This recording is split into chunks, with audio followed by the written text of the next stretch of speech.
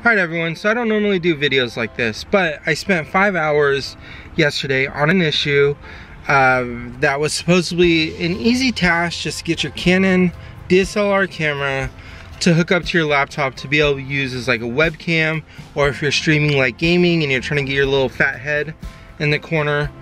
It was supposed to be an easy task. It took me 5 hours long with a phone call that was about an hour long to Canon. So if you're like me and you have the EOS, let me go ahead and EOS 250D. You have this camera. Apparently it's a real popular camera right now. It's perfect for vlogging, and it's great for live streaming. Everyone's raving about how good it is and all that stuff. And you know what? They're right. It is a good camera for both. I got it pre-pandemic, like literally a month before lockdown, and I got kicked out of my place, and that's a whole nother, that's why I'm in my van right now. That's a whole nother story.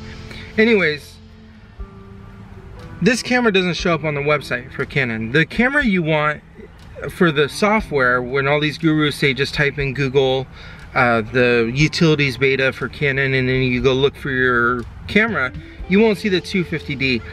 The camera you want is the EOS Rebel SL3.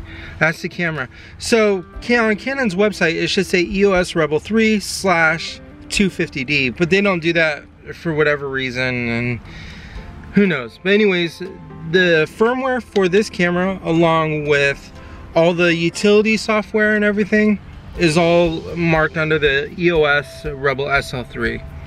Alright, so I'm going to go ahead and switch to the computer now, because I'll be able to continue there, because the issue actually gets slightly more complicated, and I'll just run you through it real quick.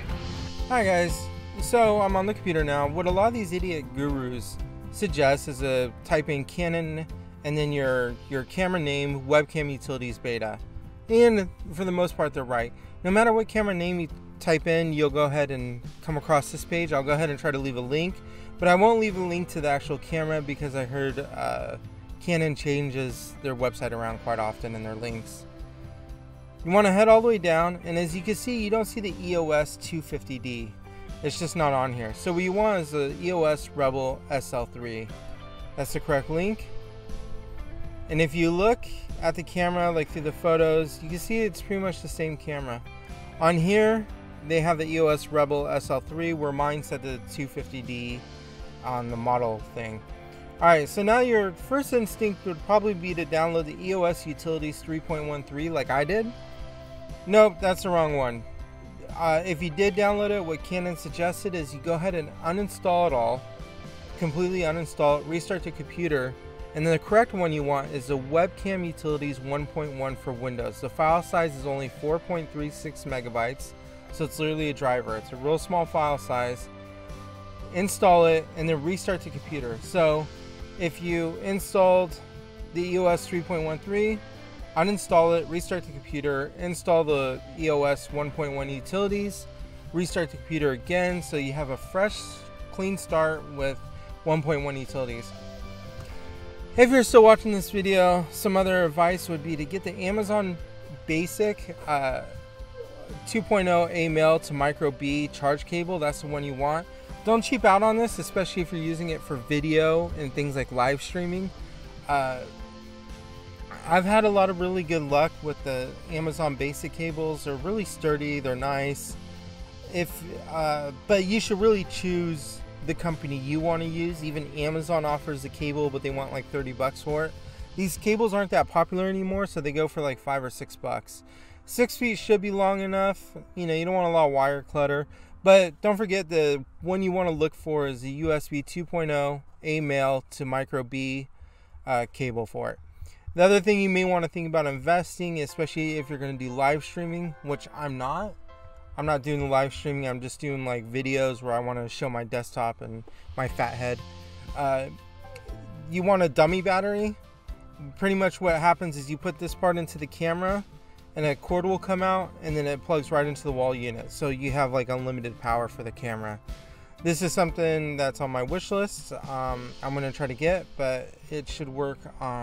At least this company got it right and put the 250D there. Anyways, this is the power cable you want, and this should really kind of get your setup going.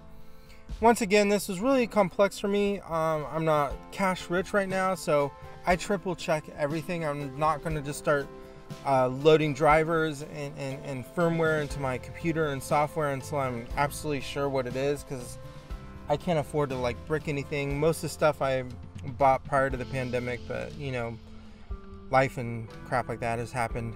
But don't cheap out. Get a good cable, get this battery pack, you'll have unlimited power, and don't forget the web utilities you want is the 1.1, and that's it. And you should go and your OBS and Streamlabs should find it, and it'll just turn right on, and then you can do the screen adjustments and the filter and the focus and all that stuff right through the camera, and it'll show up just fine.